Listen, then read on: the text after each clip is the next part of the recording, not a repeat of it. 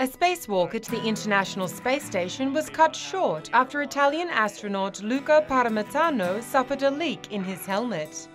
Luca Parmitano was working with American Chris Cassidy on setting up internet cables at the space station.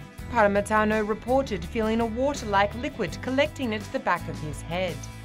Thinking it might be his drinking water reserve, he drained the container. However, the liquid continued to build up, eventually getting into his eyes and nostrils. Engineers are looking into whether the leak originated in the astronaut's liquid-cooled undergarment. They estimate that between 1 litre and 1.5 litres of the liquid escaped into the suit. Parmitano, who was the first Italian to make a spacewalk, is not suffering any ill effects from the mishap.